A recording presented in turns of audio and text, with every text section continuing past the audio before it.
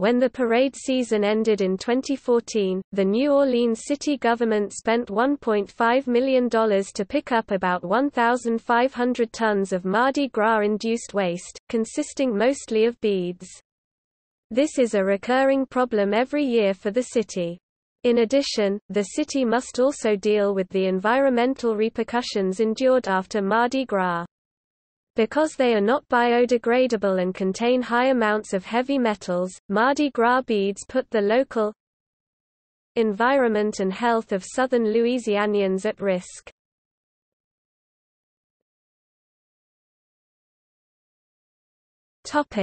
Bead composition. Polyethylene and polystyrene are popular plastics used in beads. Polystyrene is very stable and can last for many decades as the beads lay in landfills.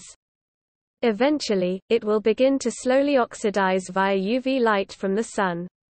In contrast, polystyrene cannot decompose with UV radiation and biodegrades extremely slowly. Lead, cadmium, and other elements have been detected in beads in extremely high amounts through various analytical techniques. Many of these elements exceed the suggested safety limits set by the Consumer Product Safety Commission. For example, the safe amount of lead in a product is 100 ppm, however, there have been findings where the amount of lead in a bead surpassed the limit 300 times over. This threatens parade goers with exposure to high amounts of lead, especially younger children that could potentially put the beads in their mouths.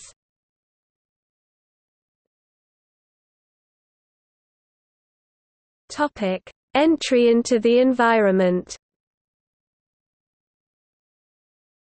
Beads can accidentally enter storm drains, which empty into Lake Pontchartrain and the Mississippi River, which drains into the Gulf of Mexico. The metals in the beads put fish and other marine life forms at risk for lead and cadmium poisoning. Exposure to these metals in water causes high mortality rates and increased biomass of these metals among fish species within a month of exposure. Seafood is prevalent in the South Louisiana diet, most of which is harvested from the Gulf.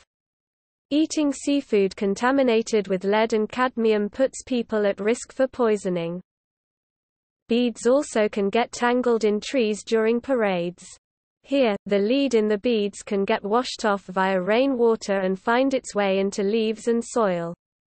Lead has been shown to be an inhibitor of cell division, water uptake, and photosynthesis, eventually causing death to the plant.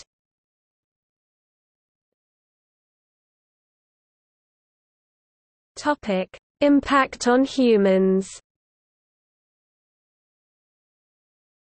Lead exposure has been evidenced to significantly inhibit neurological function. One study examined identical twins who worked together as painters using lead-based paint. Using magnetic resonance spectroscopy, it was discovered that they both had lead levels in their bones about 5 to 10 times more than the average adult. One twin put himself at a higher risk of lead exposure because he was the only one that removed paint on the job.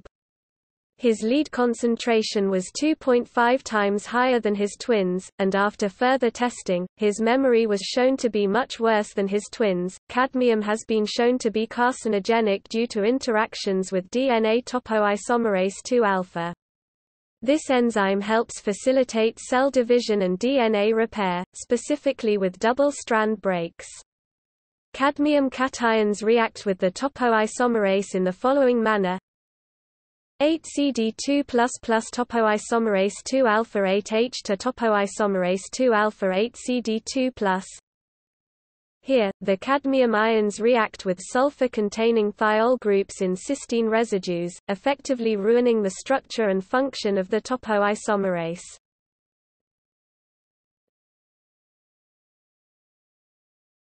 Topic: Solutions.